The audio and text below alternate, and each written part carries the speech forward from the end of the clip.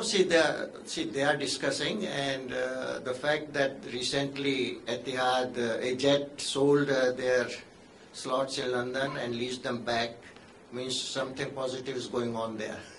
Sir, you had last stated that and we just to make sure that things go well, we are considering the Jet's request for code sharing with Etihad positively, and Abu Dhabi, the traffic rights on both sides are almost fulfilled, so we are going to start talks with Abu Dhabi about giving more traffic rights.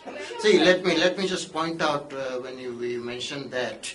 See, last year we were flying about 1 lakh passengers to Gulf countries and Singapore.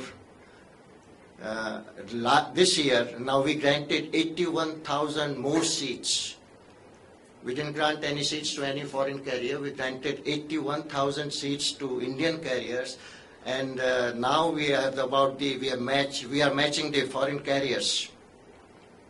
So now the time has to come to talk to them and increase the traffic rights.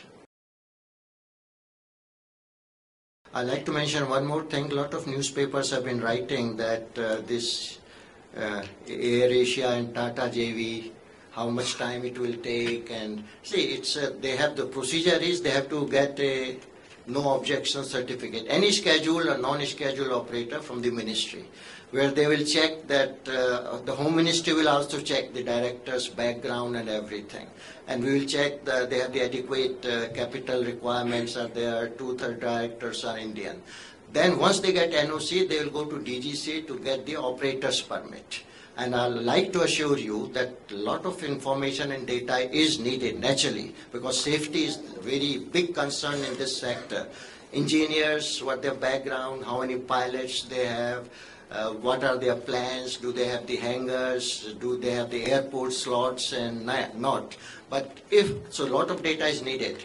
But if this JV provides timely data and data required, correct data, there will be no delay from the Aviation Ministry or DGCA in making this JV operational as soon as possible. See, they have not yet given a feasible and credible plan to the DGCA. They want to start it, and we also want. See, any company in any sector, once it shuts down, there are a lot of problems.